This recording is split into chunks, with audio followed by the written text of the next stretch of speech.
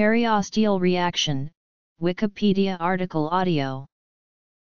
A periosteal reaction is the formation of new bone in response to injury or other stimuli of the periosteum surrounding the bone. It is most often identified on X-ray films of the bones.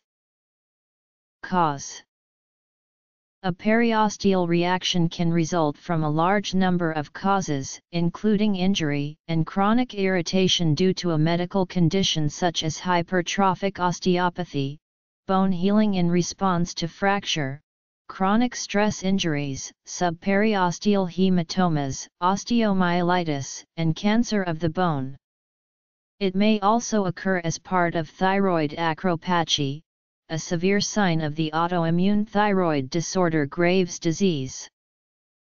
Other causes include Menk's kinky hair syndrome and hypervitaminosis A. Diagnosis: it can take about 3 weeks to appear.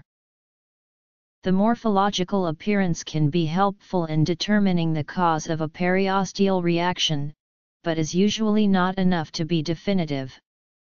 Diagnosis can be helped by establishing if bone formation is localized to a specific point or generalized to a broad area. The appearance of the adjacent bone will give clues as to which of these is the most likely cause.